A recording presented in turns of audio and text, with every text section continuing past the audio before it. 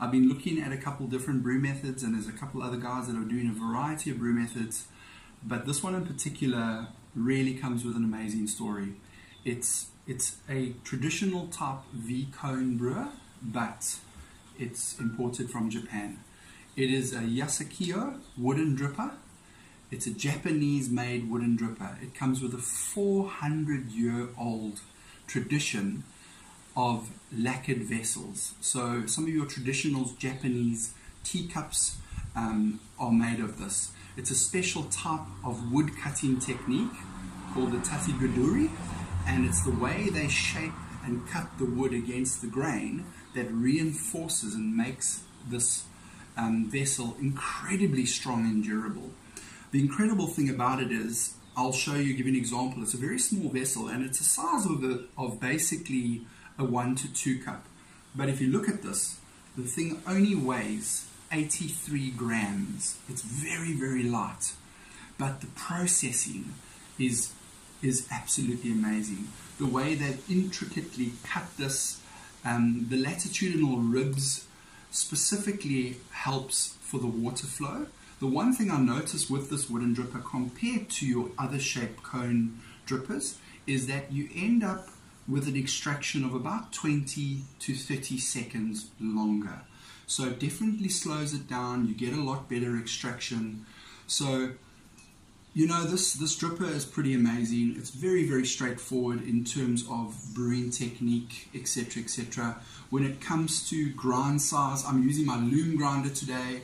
But when it comes to grind size, just for general purposes, you would grind it on probably an 8 on a standard EK, and that really is roughly the grind size. So something along the lines of a plunger. The one thing I want to say is, once this is cut out, the process of this being made, it's handmade. They made one at a time.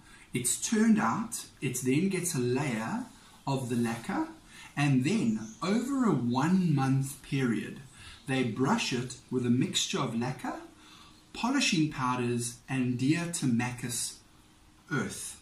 They mix that together and they polish it and polish it and polish it, sometimes up to 20 times before they get this result. The one thing I can say that I've looked online with is, if anybody has an issue with the quality and if it in any way taints the coffee, the guys are so serious and so passionate about this that you can imagine, as a 400-year-old tradition, that this wood is actually made from. So the company that does this is Karuso Kyoto in Japan, and this was an amazing gift sent to me by Perfect Daily Grind from Henry Wilson. And yeah, it really is something special if you look at it. The craftsmanship, you can see, unfortunately, it's well used, it's a bit scuffed, and as I just couldn't get my hand on any diatomaceous earth to re-polish this. So it's very well used, and I've brewed with this alongside with a lot of other drippers. And Zane, you know what dripper beat this in a taste test. We won't say, and maybe you need to do that dripper. But you know, the one thing is that alongside most flat bottom drippers, it really, really gives a phenomenal result. So today, according to the recipe with this, what I did is a bit of research. It's like pretty much like a standard V-shape 1 to 2 cup. You can use anything around 15 grams, and with a 14 to 15 gram amount of coffee, you would use approximately 200 grams of water. So you come in at a 1 to 16, 1 to 17 brew ratio, just like the rest of the brew methods. Okay, so my kettle is at the right temperature. All I'm going to do so long, like with any of your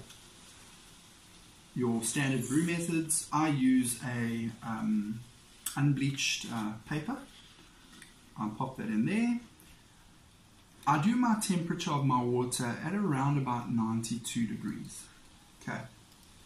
doing a bit of research on this particular dripper, it follows very similar protocol to your standard V60, but they recommend you just do the bloom plus 2 pours. So you would do your bloom of 2 to 3 parts of water to grammage, and then a pour up to about 100 grams, and then your final pour. And your pour basically in a circular motion, inside to outside, outside to inside, and then once again. So I've just warmed up, make sure I've got it nice and warm. I've got this here, let me just pour this through. My vessel's nice and warm. Okay.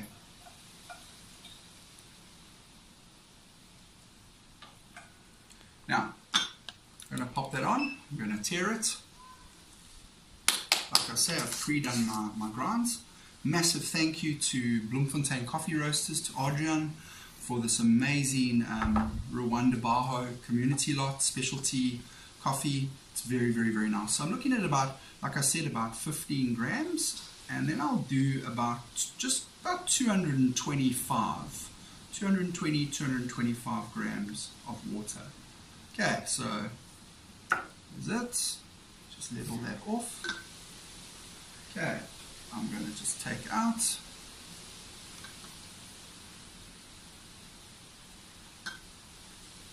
Okay.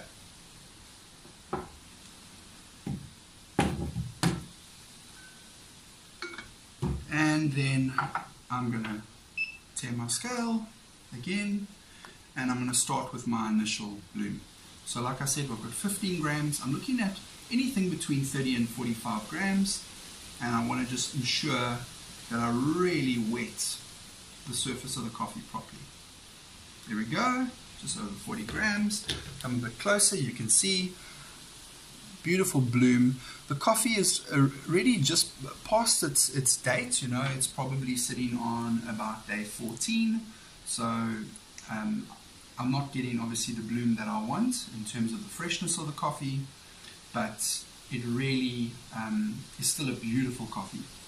Beautiful aroma coming off this coffee of stone fruit, and it's absolutely delicious. Okay, so I'm going to start with my first pour. Inside to outside, very, very slowly, like I said, and I'm going to stop at about 100 grams. There we go. Alright, you can see it coming through. If you look at that beautiful colouring, let me just move the kettle out the way a little bit. Beautiful colouring on that coffee. And when it gets to about halfway, I'll carry on with that. So the recommendation from them is exactly this. Inside to outside, and then I'm going to do my full amount now of 225 grams.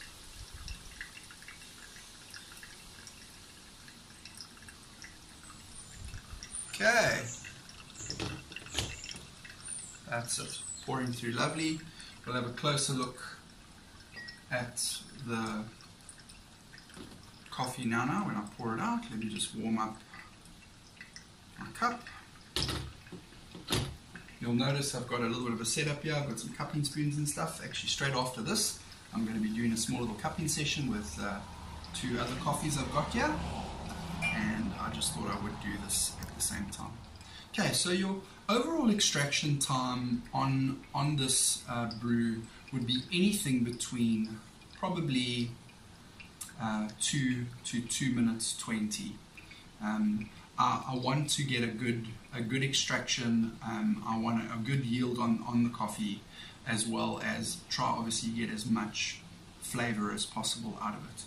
If I notice it's slowing down quite a bit, I'll just give it a little bit of a swirl, and then I'm basically going to just pop it over. I don't want to exceed my extraction time too much. Okay, I'm going to pop that over to there, and there we go. Look at that beautiful coloration on that. Lovely aroma. Beautiful color on this coffee. I had some of this coffee yesterday through my Clever Dripper. It was absolutely delicious as well.